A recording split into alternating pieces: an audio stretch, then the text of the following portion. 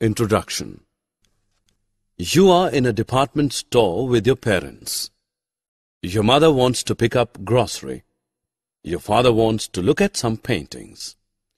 You want some music DVDs for yourself.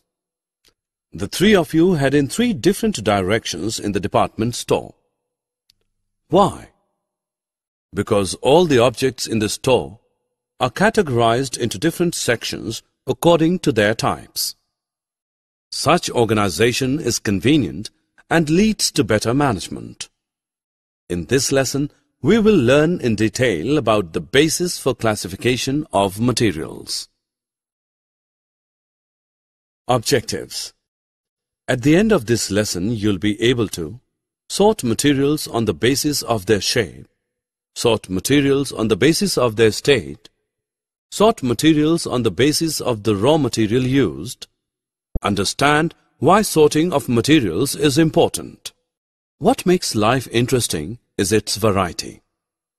Look around yourself. You see people of different regions, speaking different languages, engaged in different professions, eating different food and pursuing different hobbies. That is not all. There is variety in all the goods that we use in our lives.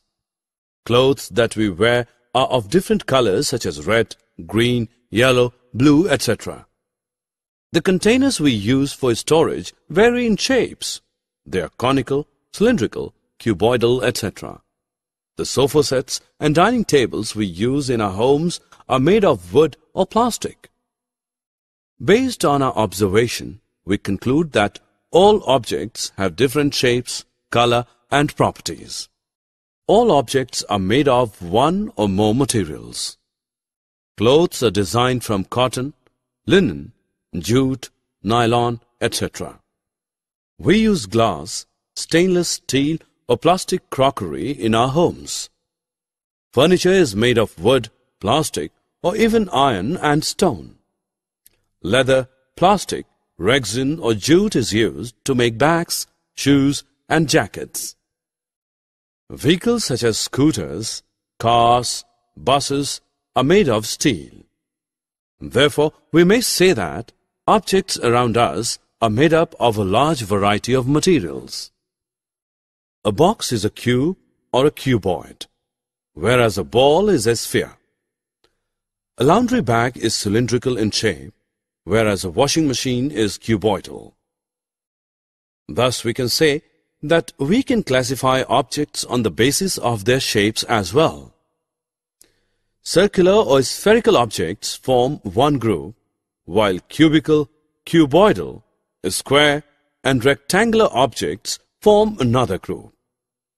Such a classification allows us to study and analyze the properties of different shapes. The first object you use as soon as you wake up is your toothbrush. Have you ever wondered what is it made up of? It is made up of plastic. The plate you have your breakfast in is made of melamine or stainless steel. The cupboard you keep your books or clothes in is made of iron or wood. The books that you read are made of paper. The shoes you wear are made of leather, canvas, or resin. Thus, all the objects that we use in our day-to-day life can be classified on the basis of the raw materials used in making them. The water you drink to quench your thirst is liquid, whereas the food you eat is solid. The chilled juice you relish in summers is liquid, whereas the glass container you have it from is solid. The steaming hot milk you enjoy in winters is liquid, whereas the steam coming out of the milk is a gas. Thus, it is clear that all the objects that we see around us or use in our daily life can be classified into one of the three categories: solid, liquid, and gas. We have been looking at the different bases for classifying objects, that is, materials. Have you wondered why such classification is important? In our everyday life, we come across many materials. Sorting materials into groups plays an important role in our daily life because it is easy to locate similar objects by placing them together. Sorting materials into groups also facilitates study of their properties and allows us to observe patterns in their behavior. Summary. Let us summarize what we have learned. Objects around us are of different shapes, color, and state. Objects are made of different materials. Objects can be classified on the basis of their shapes and color.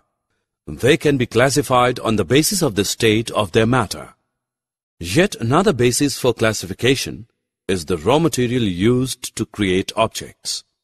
Sorting objects allows us to locate them easily. Sorting objects also allows us to study their properties